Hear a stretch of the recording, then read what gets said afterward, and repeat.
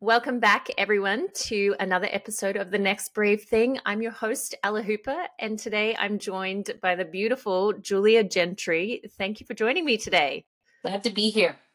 So excited. So some of you will know Julia's mum, Nora Abel. She came on my podcast and we really dug into limiting beliefs. And I was really introduced to you through your mum, which is amazing. So you are an author, a life coach, a pastor, a mum of 5, a wife. Am I missing any title there? I think those are great. That sounds great.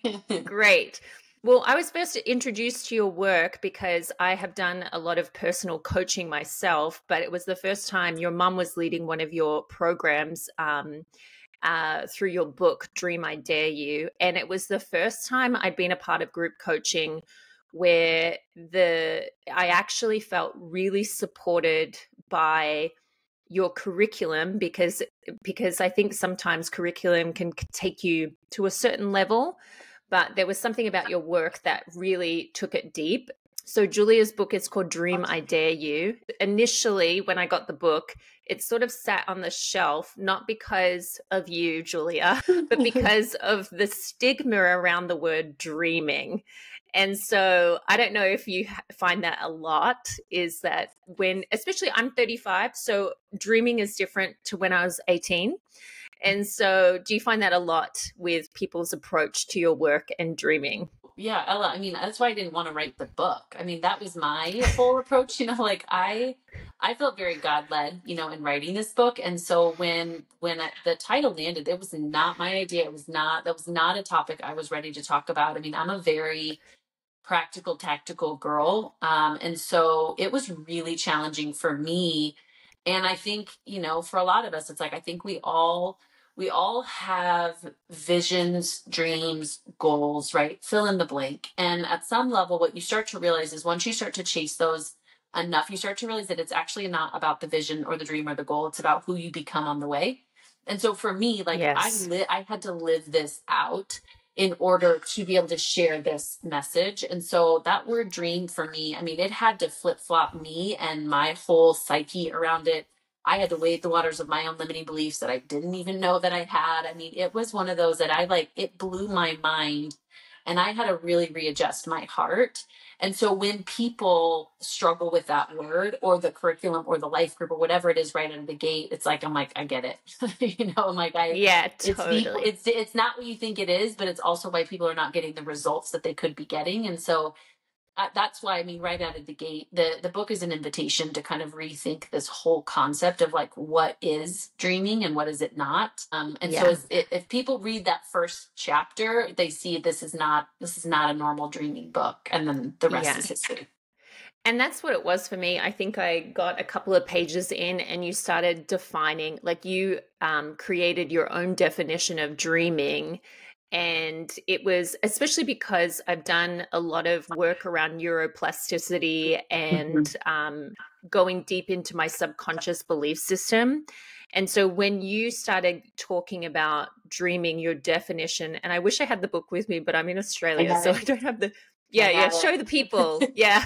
So your definition of dreaming was about going so deep in yourself and in sort of going into alignment with from heaven to earth perspective where there's no lack.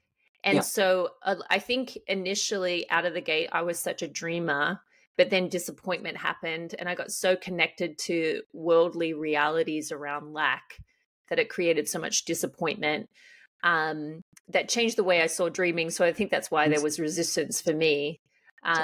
But what I love about your book is it's like eating steak. And I think a lot of people, when they are going on a healing journey, there isn't a lot of parameters of like, I'm actually going to be like a midwife and help you through this dreaming process and go ahead of you. And that's what you're like, is like a midwife of like, I'm not going to have your baby for you, but I'll help deliver that child for you. I love that you're saying this. So Ella, it's why It's why moms run for me at the playground. I mean, they see me coming and they're like, dude, this girl doesn't like talking about the weather, or really, she's going to ask, how's your heart? And she's going to mean it. And like, yeah, it is. I mean, but for me, I think that this is why this message was so needed, is because, you know, Mark Twain says, it's not what we know that hurts us, it's what we think we know that just isn't so.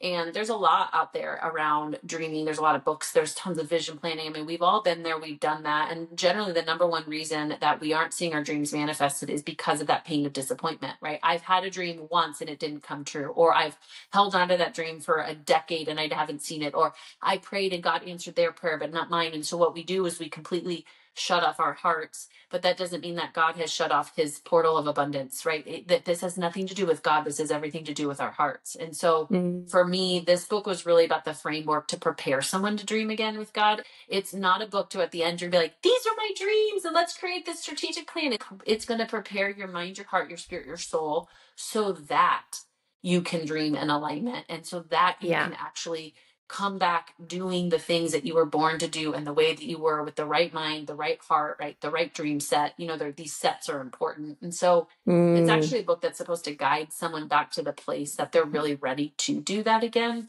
And that's what we're seeing time and time again in people's lives. And that's so cool. And even just watching my group going through it and watching us, well, we form such a bond, like just from doing the work, because you share so vulnerably your story. And it's so beautiful because I think I love how it's designed for accountability and connection. And I mean, they're to this day are such my support system. It's so amazing. So cool. That, you know, it came from this book and this journey for you. But tell us like where this all began, because it comes from somewhere, like pre-book. Tell us about how this all came about. Yeah, I mean, for me, it was my husband and I, we were at a point in our lives that we call it our midlife awakening. You know, what most people would call it a midlife crisis. And for us, we had come out of a really interesting season where we started our first business. Really, I was very young. I was 21 years old. And we hit the market spot on. We were doing short sales back in 2008. I mean, we hit the market spot on. And so we did very well, very fast, only to land $100,000 in debt living in my mom's basement. So when I say that we kind of hit the top, making a ton of money doing like, I mean, we really felt like we were living the dream. And then all of a sudden to land that much in debt a couple of years later was my first step into, oh man, maybe there's more to making money than just making money, and more to business than just the techniques. And so that's when I really started doing my work around mindset principles, right? And just diving deep into the power of the mind and neuroplasticity and just like how the mind actually works. That was a fascinating journey for me because, again, growing up in the church, I know the word of God. And I think sometimes what can happen in a church culture is that we also leave out the very physical, practical parts of what makes us human, right? And how that interacts with the spiritual side of things, right? Even though we're spiritual beings, we're having a very physical experience. And so in my journey, I wasn't actually really taught some of those things. And so that was the next phase for us that really, I think, supported us in getting out of debt, right? We found our next American dream again. You know, we had the house and the cars and the 2.5 kids. And so at that point, to be totally honest, Ella, like we had climbed the ladder that most people wanted to climb again. And it wasn't easy, but, you know, we did hard things.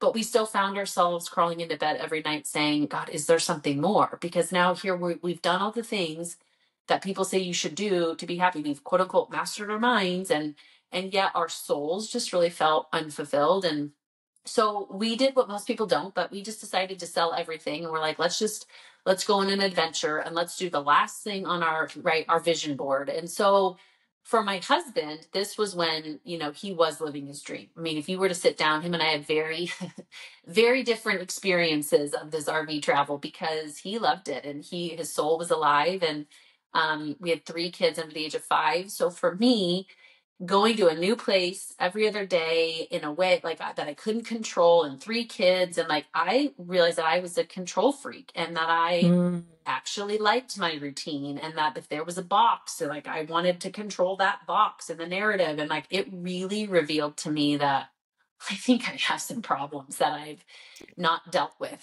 You know what I'm saying? Like, and I had done like all my daddy issues, and like I'd gone to therapy and counseling and did all the Tony Robbins, but I was like, man, what are these really deep seated issues that now like I'm living the dream, but yet emotionally I am Mm. not connected in a way that would say that I'm living alive. And so that really started my journey as to what the book is now, of like, I had to lean in. And this is the same time that I felt very, very motivated to write this book. It was after I kid, but I watched The Greatest Showman, which I swear changed my life. And it was a vision, it was an open-eyed vision that I got around a world that just felt very similar to me, of like, I'm here but I'm not living. I am shuffling my feet, going through the motions of life, but I'm not connected. And I'm not I'm the glory of God is not like a well and alive in my life. And so it was there that I personally just leaned in for my own sanity. And it's turned into a book and a community and a movement and a conference, and has really created just the framework for so many people to start living fully and freely and dreaming with God again.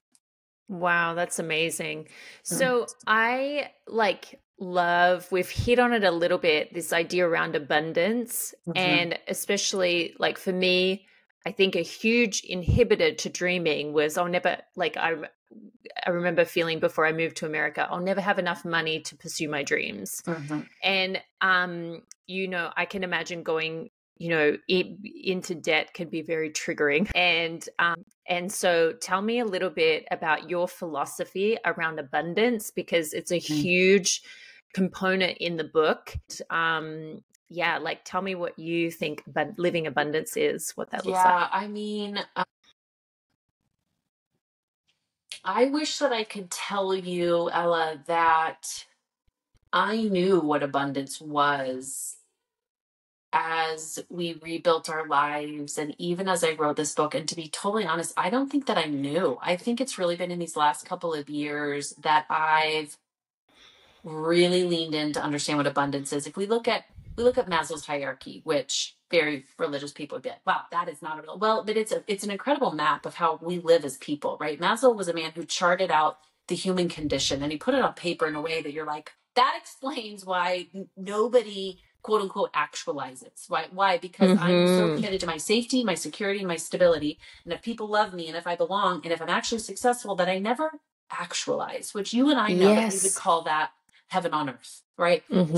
So it could be worldly terms in very like biblical context. He just didn't use that. And so what can happen is that I'm so focused on the bottom of safety, security, stability, that I can't even wrap my head around heaven on earth. And yet, especially if you're a believer, we're supposed to be living from heaven on earth to this reality. But what happens is there's life and trauma, and we aren't safe, or we're not secure as we grow up. And so we kind of build this, this narrative. And I say all that for some context is because I think that when I was getting out of debt, and even as I was leaning into build this book, I mean, I was really into probably that willpower zone, which is not scary, Yeah. not abundance, right? Willpower is that self-reliance of, I can do this. And who's it that, I mean, okay, some level for people who need to get out of bed today, you can do this.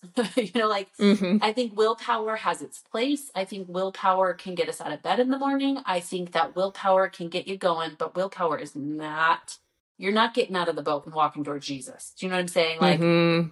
you're not going to bring heaven to earth. You can do earth well, but so for me, Ella, my first shift was probably into willpower, and I started to push, and I pushed well for many years. I mean, we pushed to see, and we did. And but what I've learned about abundance is a pull. Abundance is comprised of grace, stewardship, and honestly, authority. And so Mm. abundance in my mind now is the thing that pulls me to continue to dream with God, is that it's like, it is such a place of from love, from victory, from complete, from vision, but it takes some time to get to that place. Yeah. My steps are not steps I would suggest, is really what I'm saying. My steps were willpower, do hard things.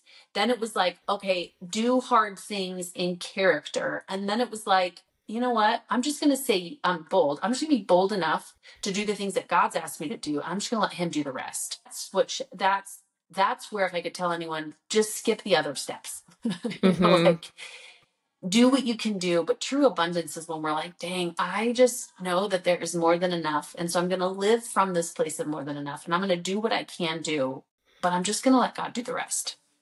Yeah, that's so good. I love that you bring up Maslow's hierarchy of needs, because I think you're right. Like, we hang out in our needs for belonging Mhm. or safety, security, finances, the bills paid, and those, but then we never actually reach into full actualizations. Yeah. Like, and something that you write in the book, which is a lot of coaching programs I've seen explore limiting beliefs, Yeah. but you came up with this concept of limitless vision. Can you Mhm. speak into what is a limitless vision? Yeah, well, and I think again, limiting beliefs that I write about in the book, it was, I don't want, I love words. Words are so amazing to me. I think God's word is incredible, but I think that there's just power in words. And so I think all of us know a lot about limiting beliefs, but most of us don't know what our limiting belief is, right? Or it's a real like Yes. off-putting answer, like I'm not good enough. You're like, well, it says everybody. Do you know, like Yeah.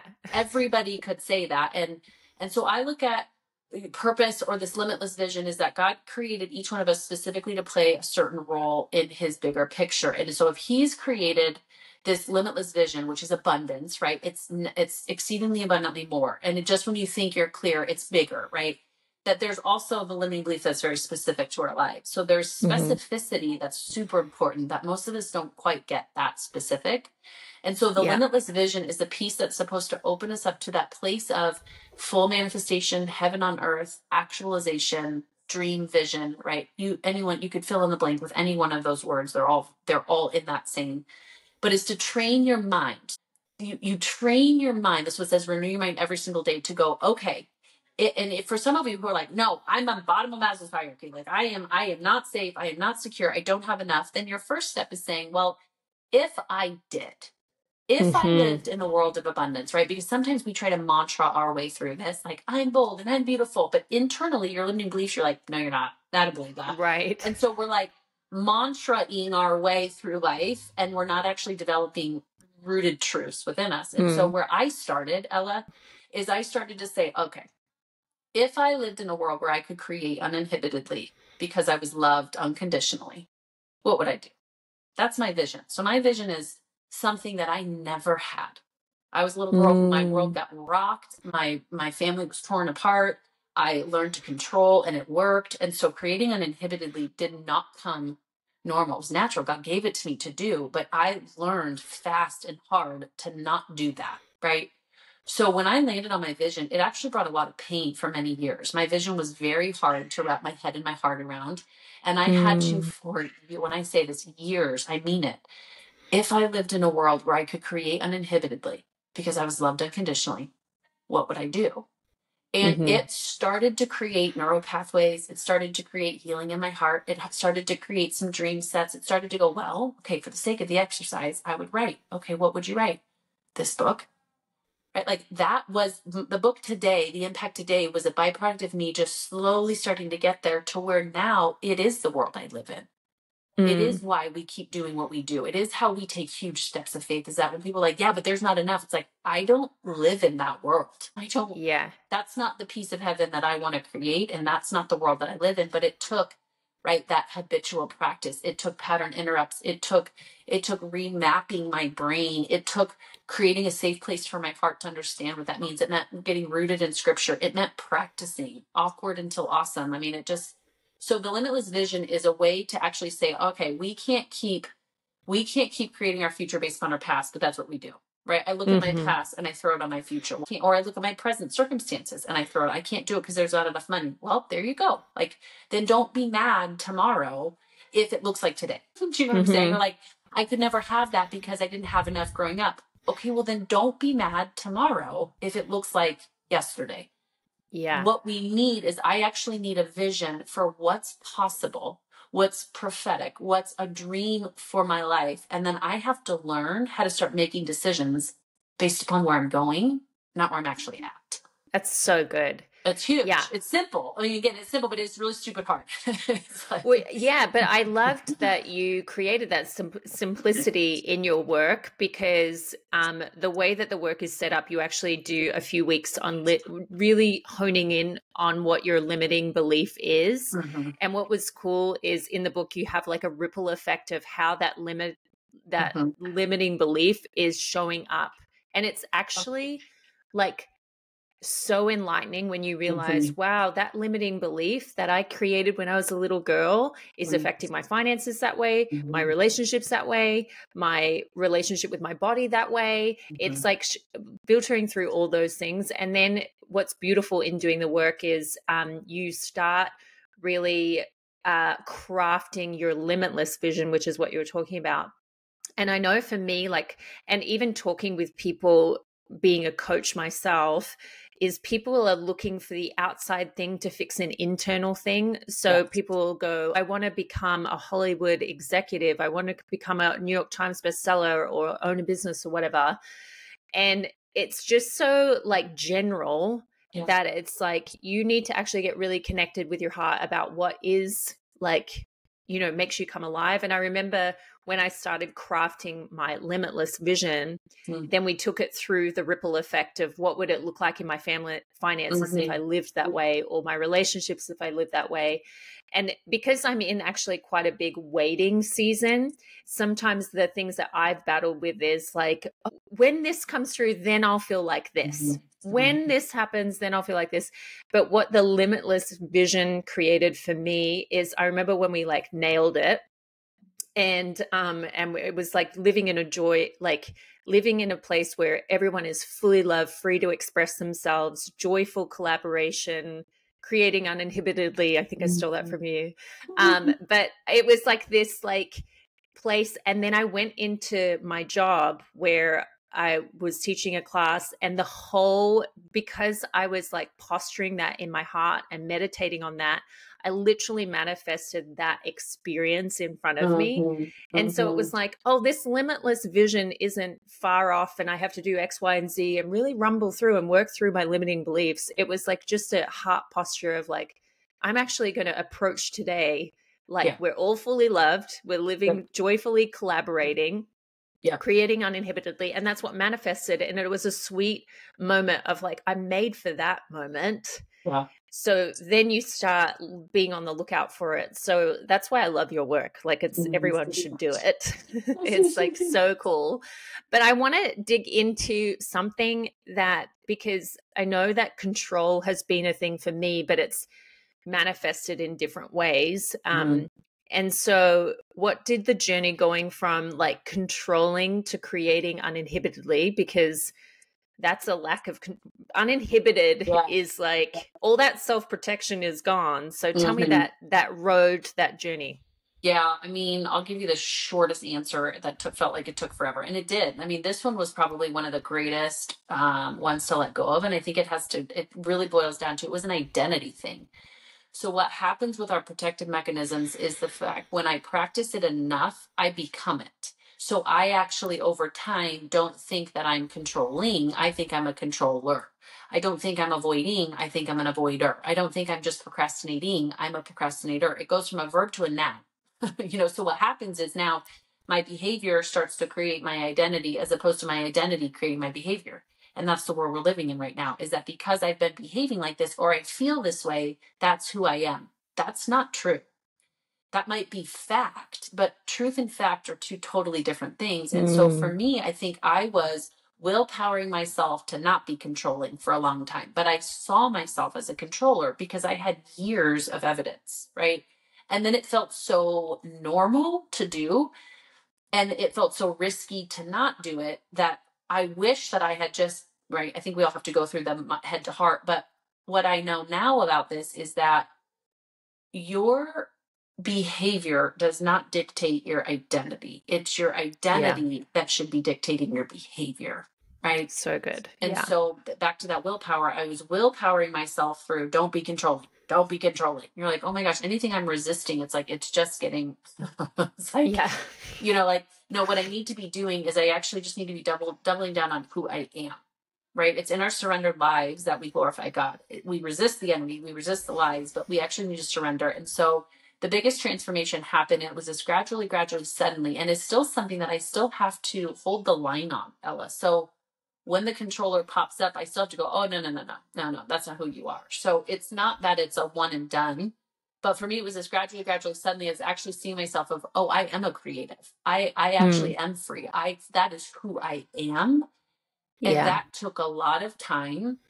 And now is something that most days comes more natural, but is times that I still have to like combat Mm. the controller when she pops up. And I generally will Yeah. say to her, I know this sounds crazy, but I'll be like, yo, dude, what are you afraid of right now? Because that's what control Mm. is. Control is built in fear. So what is it that you're trying to Yeah. say here? And it always goes back to my limiting belief. It always goes back to being immune to someone else's problem. Now I'm going to have to hold the problem that you're creating here. So let me control this whole room, right? So that I can avoid pain. And when you understand Mm-hmm. that, now what used to take you a decade could take you 10 minutes, right? You're Yes. like, you see it in 10 minutes. So it's not that you're ever done doing the work. It's that you just actually can do it faster. You can call it Mm. what it is. You can move through it. You can bind and loose. You can, I mean, there's so many things that you just do quicker and more aware.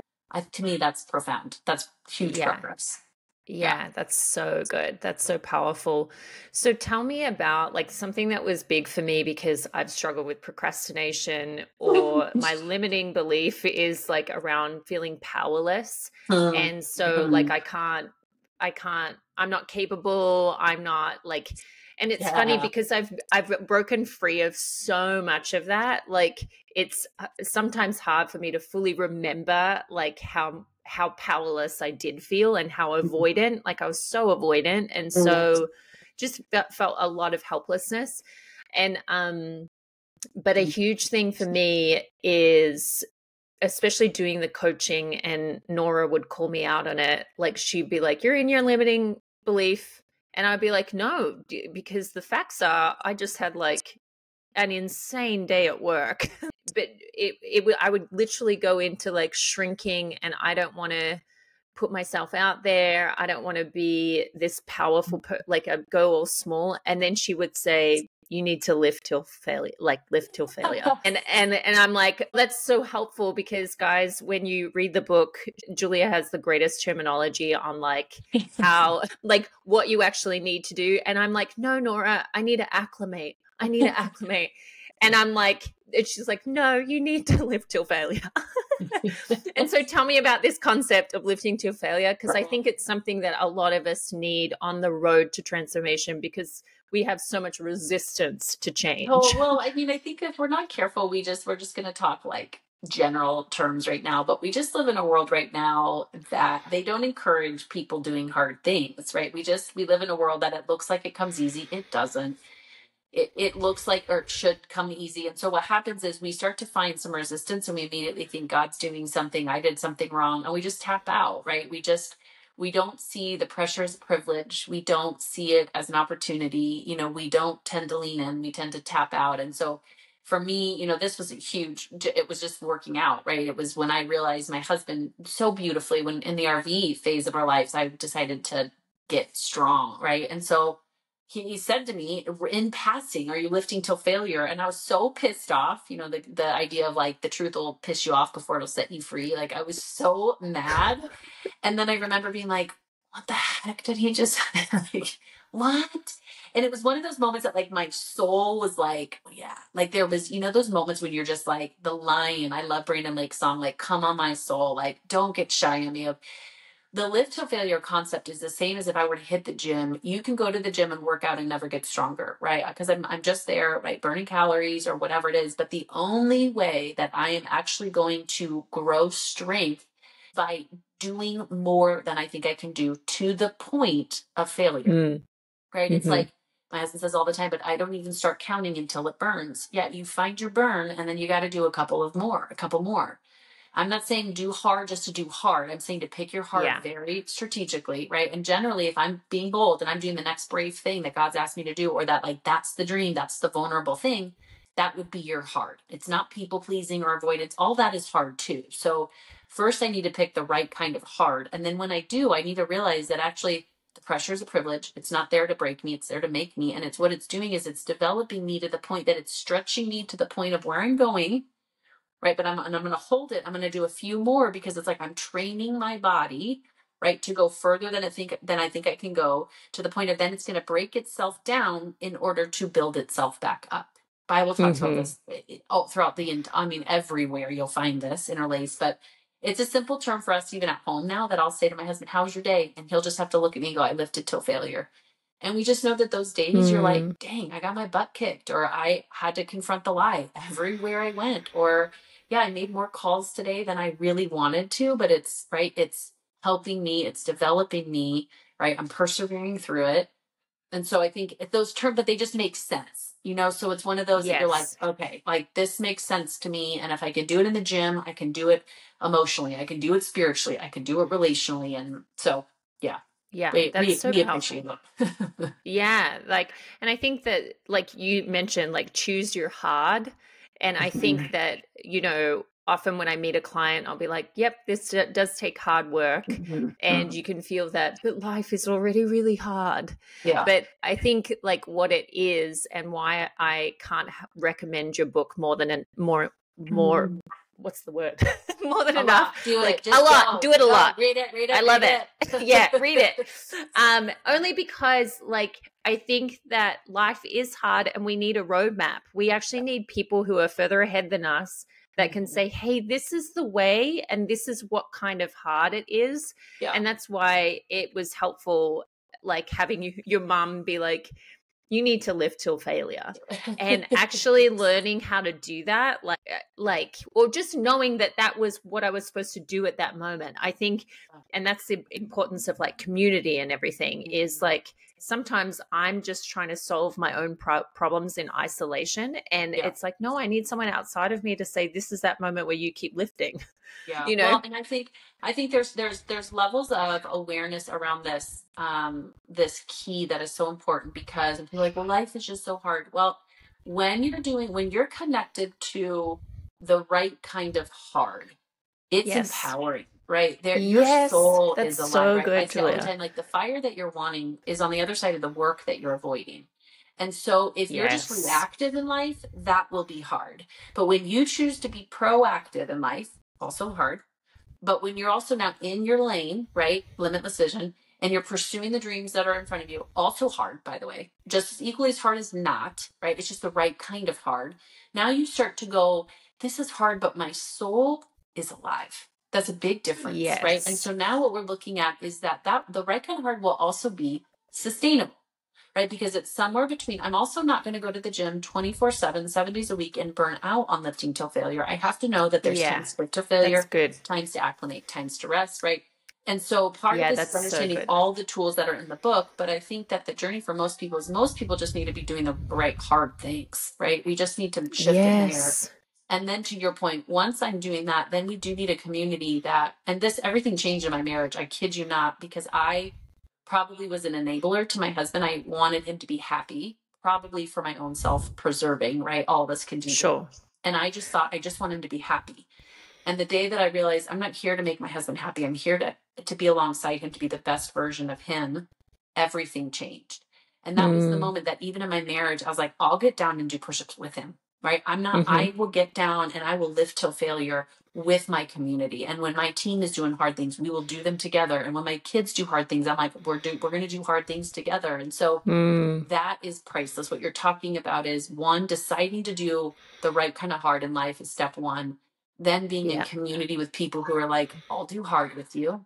Like people don't do that. Friends do. I just had a hard conversation with a girlfriend today that she's like, nobody has these kind of conversations with me. I was like, this is ridiculous. Like we should be doing this. And yes. So yeah, I mean, and that's why my dream coaching group, like, they're amazing because, like, yeah, even before I left to come back to Australia, one of the girls is like, that feels like going backwards. Like, I just said something and I thought I was surrendering. And she's like, no. Like, because sometimes we're like doing the wrong thing, the right thing at the wrong time. Totally. And so we need community to be like, no, Ella, like, that's so fun about this. I mean, this book becomes a language. I mean, yes, it really does. It becomes a language. It's the culture. It's DNA. I mean, my kids, we talk. This is our language. This is my husband and I language. This I love it. Company. This is our language. So yeah, it's really fun. Yeah, it's so good. It's so powerful. So I guess, like, as far as like courage, because this podcast is called The Next Brave Thing, I think one thing I will say about avoidance, and I love, because I was noticing, like, when you avoid, that's hard. because Yeah. of like all the pain that creates and anxiety it Yeah. creates.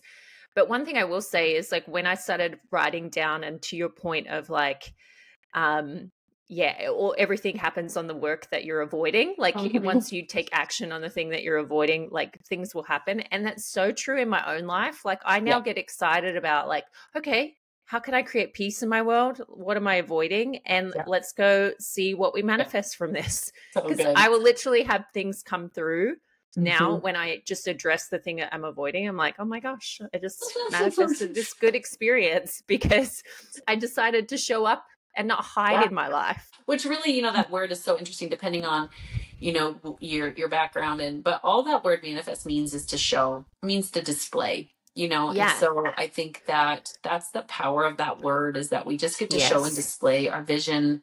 That's Yeah. what the point of life is. And Yeah. so, yeah, I think that's really powerful Yeah. that you're seeing it.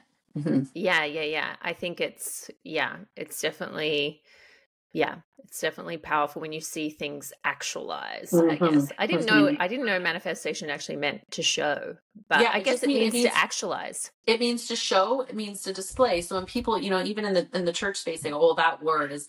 It's not Sure. yeah. It could be again, anything can be manipulated, right? But all Right. it means, even when it says "manifest your kingdom come on earth as it is in Mm-hmm. heaven," that's actually meaning show and display. Yeah. How is that done? Through our lives, right? The glory of Yeah. God is made manifest through a man and a woman who is fully alive. We show the glory of God. We show heaven on earth by the way that we live our lives. And so that also proves why a dream is not about the thing, it's about who you become, because it's who you're becoming Mm, that is actually what we're all wanting. Think about it. I want a nice car. Why? Because I will feel happy. Okay, well, like that's already in you. If I can yes. become a happy person, then I can have a car and it doesn't have me. Become what I want. And so then when I get it, it doesn't have me. That's a Mm, joy-filled person, right? And so I think yeah. when you learn that, there's more flow to the process. Yes. And you're reminding me of what Proverbs says of as a man thinks in his heart, so he Yeah. is. Yeah. And it's like so interesting. Like we really do manifest what's from our identity, what we think Yeah. about ourselves 100%. really affects like, yeah, what we see Yeah, happen I in mean, our look at world. Jesus's prayer. Prayer was not something you did. Prayer was lifestyle for him. So I think the profoundness of why the disciples asked Jesus, "Teach us how to pray," is they might as well have said like, "Teach us also how to live," right? And Yes. he begins it with our heavenly Father dwelling in the heavenly realms. That's the top of Maslow's hierarchy. Maslow, you didn't actually come up with that, right? That's like Right. actually putting my eyes at the top place, right? Mm-hmm. Your kingdom. And then may the glory of your name be the center in which my life turns. There's my focal point. Manifest from what Yes. perspective? That one, right? What am I creating from? Mm, Done, finished, complete, vision, dreams. Manifest that, show and display heaven on earth. Give me my daily mm, bread. Give me everything I need today to do that. That's not just money or food. That's like literally being resourced from heaven in such a way that we're not trying to get it all done tomorrow or yeah. yesterday, but every day. So the prayer is really interesting to me because he's actually walking you back down this ladder of Maslow's hierarchy to basically meet every single need that we could have, but our starting point is different. So You see what I'm good. saying? We're not looking from Yeah. the bottom up, we're looking from the top down. Mm-hmm. That's so powerful and so empowering. Like, oh my gosh, that's so cool. So you're in the middle of doing your next brave thing. And so tell us about what you're up to. Our next brave thing again, Ella, had you asked me 5 years ago that I would be doing what we're doing now, I would have said, heck no. And for those people who have followed my journey, even when I wrote the book, I was not writing it for the church. I've always been a marketplace ministry, more of a growth coach, very practically, tactically helping people. And so when God asked me to write it for the church, that was a hard pass. Like, I was like, no. I think I even said, hell no, I'm not doing that. I love you, Jesus, but no, you got the wrong girl. But here we are 5 years later, and our next brave yes is I'm going to pastor an online church. We launched a church called Dream Amazing. Church. And our heartbeat is really just to have a global reach with a local impact. We believe in really teaching people how to be the church. I think it's gotten really easy for us to get away from doing that because we go to church or we watch church and we just really feel like our lane to occupy is to unite believers all across the world and to commission them from the comfort of their own home, and then teaching them how to go and to display, manifest the glory of God. So we're building a church. We're building I the love that. church. That's amazing. And so tell me the moment that you realized this is what we're supposed to do. What was that moment? I think my life is like God's greatest setup. He's like, here, angels, we're gonna have to do this backwards because she's gonna say no the whole. I mean, ask my mom. I was the kid that she's like, hey, eat your broccoli. I was like, no. Then she'd be like, fine, I don't care. Don't eat your broccoli. And I'd be like, okay, great. Like, it's like, Yeah. but for me, it was at another point that I found myself pushing again. I don't know that I was super conscious of it because, again, right, I've done all the work and you do all the things and I was very well aware. But I was pushing really hard to build my brand the last couple of years. And to be totally honest, Ella, I never wanted to build my brand. I've never wanted my name on anything. When my team came to me and said, we need to call the Dream Factory the Julia Gentry, I was like, I don't want to do that. Mm-hmm. And I thought it was my limiting belief. My limiting belief has created a hider, right, to where I tend to hide. And so I thought it was going to be the way to move through that. And so I pushed really hard, and I really thought that I was showing up on the front lines and going to push through that. And I realized that I don't want to build my business. I want to build his kingdom.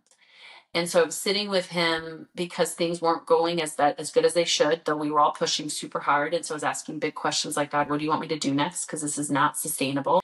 And I heard him clearly say to me, and I've heard him clearly a handful of times. I'm more of a knower. So when he speaks, like, it's like, I'm listening. And he said, your order's wrong.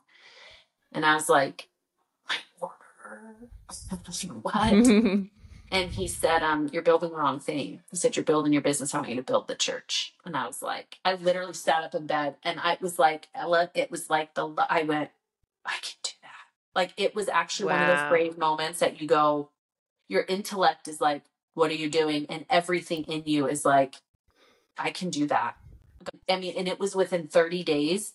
We had taken something that we've been building for the last 10 years. I sat with my husband. I sat with my close team. I sat with some of the people like that know me well. And I was like, look, this is the blueprint.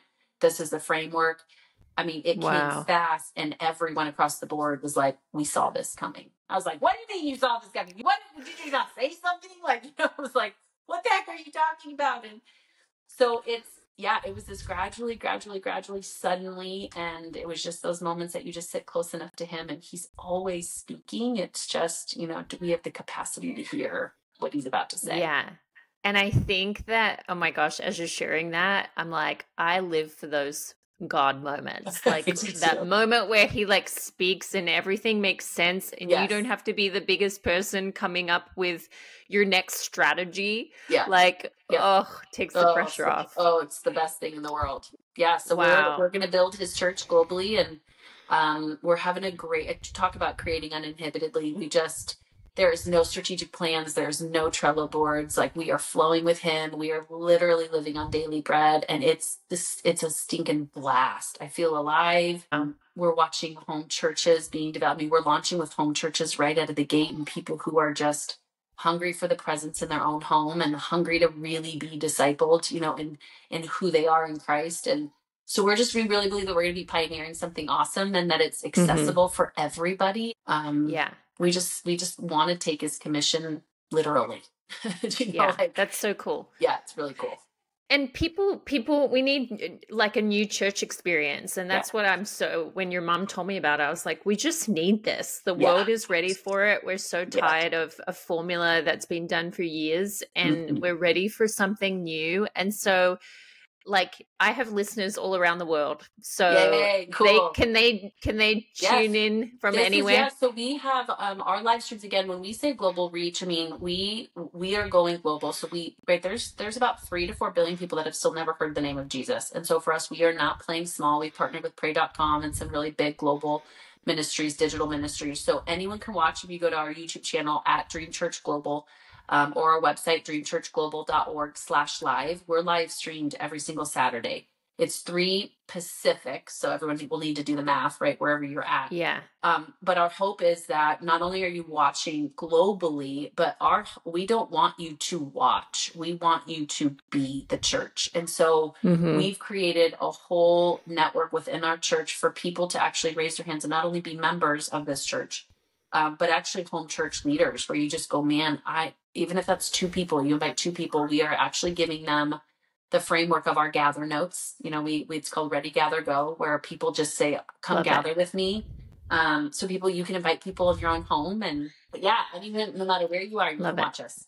Mm-hmm. I love this because I think what you carry is like you bring people in and then you get people into alignment and then they're taking action. Like you have this beautiful ability to come alongside. And so I encourage anyone who's listening who maybe has never gone to church or never had that experience, like go check this out, because I think that we're starved spiritually and you are so prophetic. And I think I noticed the reason why I go to church is because there's many reasons, but one of them is actually to connect with a corporate pulse of what God's doing. Yeah. And so what you carry is such a beautiful listening ear to the voice of God.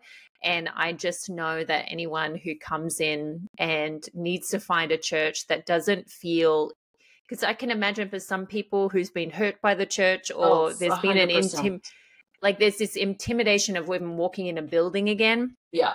And so I think it's so beautiful that you have launched this, and it feels very inviting, and we'll definitely make sure that we have all of your websites and details in the show notes. But in closing, what do you feel like, is there a charge that you would want to leave, or is there anything that you would want these listeners to sort of take away, or a charge you want to leave them with? I mean, I think it's very similar just even to your title. We're using the same word, but I think it's separate words, but very same charge, which is just do the next bold thing. Bold, by my definition, is just the willingness to say yes. And so there was something that happened inside everyone listening to this today of like either that dream of like you could see it, even that idea of like, I need to be connected to church again, even though you've had hurt, but like that thing that's like, it's that soul moment where your soul opens up again. That's the next brave thing. That's the next bold thing, is just the willingness when this piece of you, your gut, your intuition, your heart, your spirit man, whatever you want to call that, says we need to do that, right? Like do that and then don't stop. If you want a full life, if you want a life alive, if you want to be connected and aligned, that's the voice that we need to be listening to. And so I'm coming in. That's why I'm here with you, is like, do the next brave thing, do the next bold thing, and then don't stop. It's going to be the best life ever. It's not always going to make sense. And we don't care. Like perfection is overrated, awkward until awesome, messy until miracle. Like that's, so that's what I would really say is just do the next bold, brave thing and then don't stop. I love that. That's so awesome. Well, thank you so much for coming on my podcast. And I'm excited to watch your journey unfold, to see where it goes, because that's the exciting part. We don't know where it's going to go. We have some ideas. I'm going to come to Australia. We stay there long enough. I'm going to come find you there. Yes, come. That would be so fun. Oh, well, thanks for coming on. Yeah, thank you.